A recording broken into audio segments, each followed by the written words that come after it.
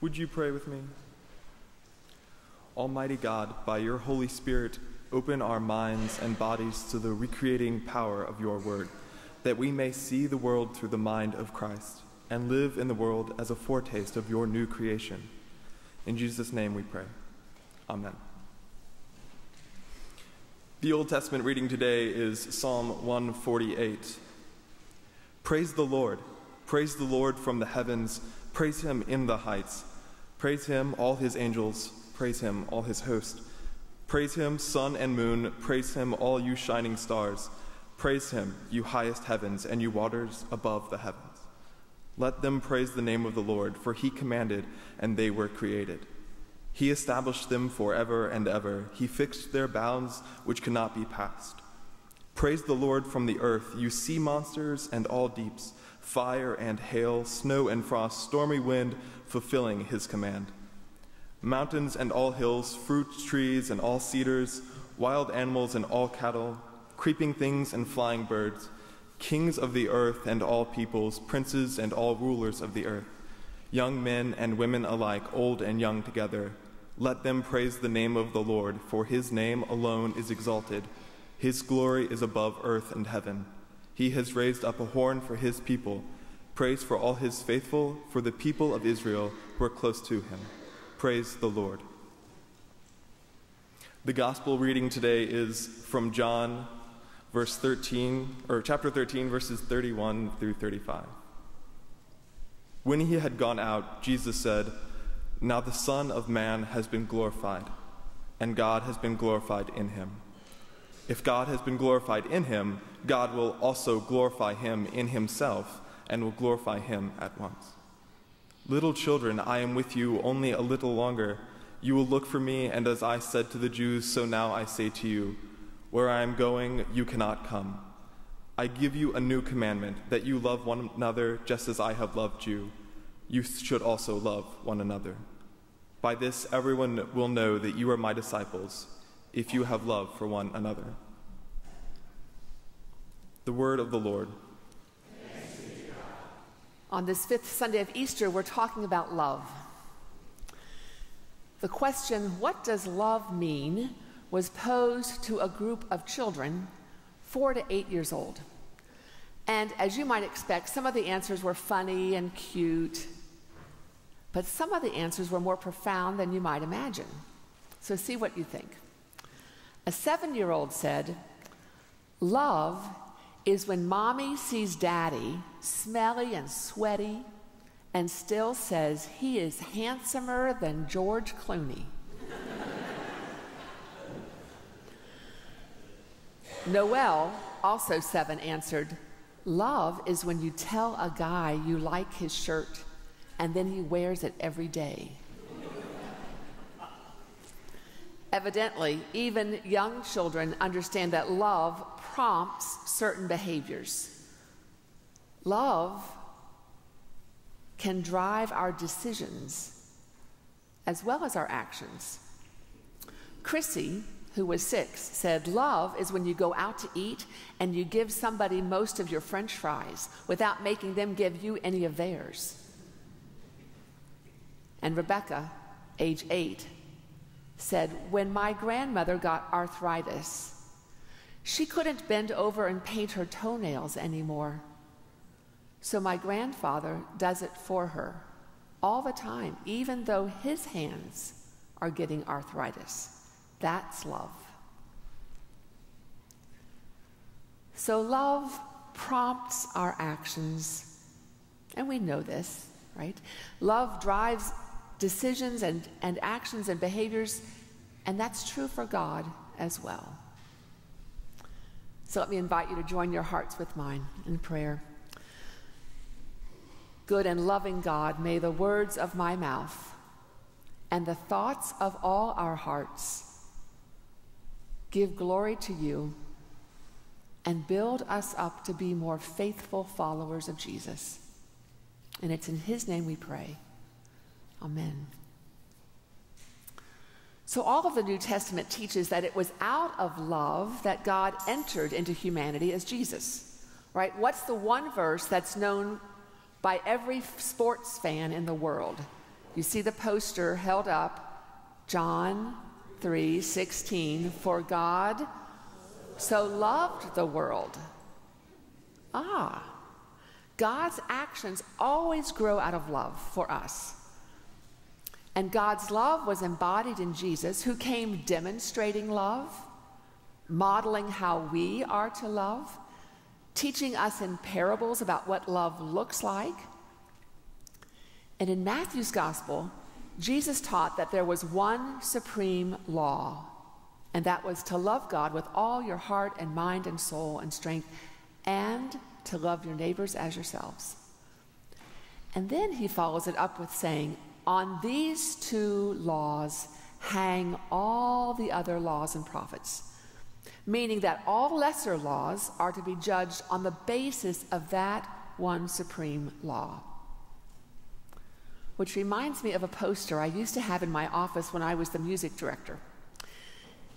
And it said, rule number 1, the conductor is always right. And if you believe the conductor is wrong, refer to rule number 1.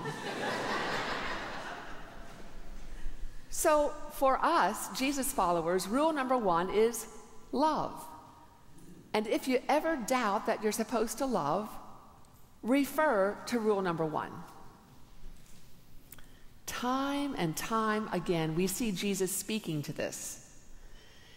In Matthew 12, we learned that the Pharisees came after Jesus because he had healed a man with a withered hand on the Sabbath. And they asked him, the law says you are not to work on the Sabbath. Aren't you going to keep the law? And Jesus' answer was clear.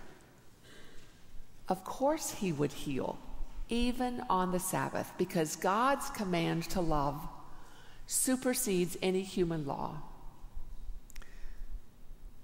Jesus raised that bar for loving again and again and again. Don't just love your family and friends, he said, love your enemies and pray for those who would do you harm, those who would persecute you. Those young children who were polled about what it means to love understood that showing love is not always easy. An 8-year-old said, you really shouldn't say, I love you, unless you mean it. But if you mean it, you should say it a lot. People forget. And a 6-year-old wisely added, if you want to learn to love better, you should start with a friend you hate. Yeah, loving someone you hate, that would be challenging for me. How about you? Even loving someone who spoke unkindly about me, or loving someone who cheated on me, or loving another who vehemently opposes something I strongly believe in, those are all challenging things. The gospel reading today was found in John chapter 13, and that chapter begins with a very foreboding, ominous verse. Verse 1 says, having loved his own who were in the world, he loved them to the end. And then John proceeds to lay out the events of that evening that we have come to call Maundy Thursday. Maundy comes from the Latin word mandate, command. And we see Jesus modeling this radical love just minutes before he said the words that Nathaniel read for us. I give you a new commandment, that you love one another. Just as I have loved you, you also should love one another. Do you know what happened that night, just minutes before he spoke those words? Well, let's think. Think about Maundy Thursday. What happened on Maundy Thursday? The Lord's Supper, the Last Supper, yes. Then they sang a hymn, they went out to the garden where he prayed, they slept, and then he was arrested. But do you remember that earlier in the evening, during the dinner, Jesus got up from the table and he got a basin and he washed the feet of the disciples. Now, this occurred to me this week. I've never thought of this before in my life, but it occurred to me this week that Jesus washed all of the disciples' feet. He didn't just wash the feet of those who were his favorites or who were faithful. He also washed the feet of Peter, even though he knew Peter was going to deny him 3 times that night. So what about Judas? Do you think Jesus would have knelt down and washed the dusty, dirty feet of Judas? Well, verse 12 of that chapter makes a very brief, informative statement. John writes, after he finished washing their feet, he put on his clothes and returned to his place. So I can easily make that assumption that Jesus washed the feet of all of his disciples, including Judas, that evening. Even though he knew that the actions of Judas would result in his arrest and everything that would follow. Love one another just as I have loved you. Choose to love, even when it feels impossible. My friends, love isn't just some romantic feeling. Love is an act of will. Just ask anyone who's been married for decades. Ask my spouse. Do they always feel madly, passionately in love with their spouses? Yeah, probably not. But they choose to love. Every morning when you wake up, you choose to love that one. Even when you're not feeling too full of love, or even when they're not acting very lovable. It's an act of will. The love of God isn't mercurial. It doesn't grow or fade based on feelings, and it's not conditional either. People might say to you, I love you because you are so funny. Or I love you because you do such nice things. Or I love you because you always do what you're told. Jesus' love for us is not like that. It's never conditional. It's just for us, even when we make a royal mess of things. The love that Jesus has for you and me isn't merely an emotion that can diminish over time. Christ's love for you is forever. He loved his friends even though he knew they would betray or deny him. He loved the unlovable, the lepers, the social outcasts, the poor, all who lived on the fringe of society, those the world still would rather ignore or dismiss. And he loves you and me. And this is his command for us. Love as you have been loved. So, if we could discipline ourselves, if we could shape that will that we have in us so that we could in fact love as we have been loved, how different would that make your life? How different would our families be, or our schools, or our workplaces, or our neighborhoods, if we could love without having strings attached? Choosing to love rather than judge. Choosing to see the other, even the one who is the most annoying, infuriating, aggravating person, to see them as a child of God who is also loved. The oldest United Methodist Church in Indianapolis is Roberts Park, UMC. And according to their pastor, they've spent the last 20 plus years focusing their ministries on the homeless in Indianapolis. And in the last few years, they dedicated a sculpture depicting Jesus as a homeless man sleeping on a park bench. You can Google the Canadian artist. His name is Timothy Schmalz. Timothy Schmalz has created over a dozen of these homeless Jesus sculptures. These statues can be found all over the world. And the church hopes that the sculpture will be a permanent and visible reminder to the people of that community of the hard, challenging words of Jesus, especially those for them in Matthew 25, where Jesus said, "Come, inherit the kingdom prepared for you from the foundation of the world, because I was hungry and you gave me food. I was thirsty and you gave me drink. I was a stranger and you welcomed me," so on. And then Jesus said, "Just as you did it for the least of these, you did it to me." The sculpture is a park bench with a man huddled up, his face almost covered entirely, but his feet are exposed. And as you approach the statue, you may think it's a real person asleep on a bench. But when you get closer, you may see the wounds in the feet, the marks of crucifixion. And the pastor admits that people react in different ways when they come upon this sculpture. Some just walk on past. Others walk around as if someone is really sleeping on that park bench. And the hope is that it will provoke a thought. What if this was Jesus? What would I do now? How do we, followers of Jesus, put the love of Jesus in action? If we see or hear about someone hungry or in need or strangers, what are we going to do? Care for them? And Jesus says, if you do, it's like you're caring for me.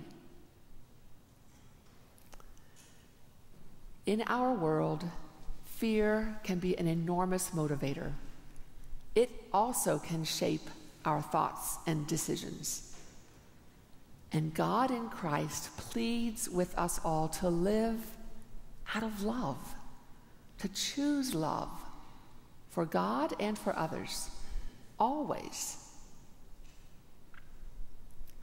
One last story from the children who were asked about love. A 4-year-old child playing in the backyard noticed his next-door neighbor, who was an elderly gentleman who had recently lost his wife. And the little boy saw the older man crying. And so he went out into the other yard, and he climbed up in the gentleman's lap, and he just sat there. Later, when his mother asked him what he had said to the neighbor, the little boy said, "Nothing. I just helped him cry." How do you love as you have been loved? Perhaps you walk alongside someone in grief. Maybe you become part of the welcome team that the fellowship and evangelism team is forming, just to greet people as they come into this space. Maybe you're going to Puerto Rico. How will you love as you have been loved? Jesus said, "I have a new command for you. Love one another as I have loved you, so you must love one another. By this, all will know that you are my disciples, if you love one another." I'm going to invite you to enjoy about 37 seconds of quiet. And I invite you to bring to mind those people who are so easy to love, those you love well as bring to mind people that you would rather not have to love. And then just invite Jesus to speak to your heart, to change your heart, so that you can be a disciple who is grounded first and foremost in his love. And after 37 seconds of quiet, I'll close us in prayer.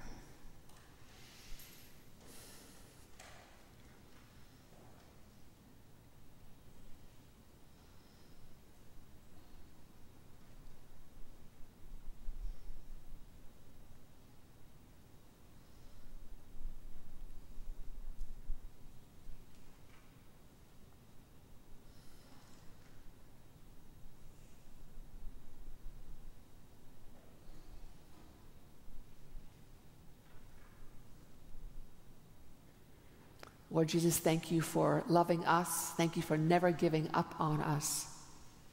And thank you for the gift of your Spirit, which can help us to be disciplined and to choose to love. We pray that we will make a difference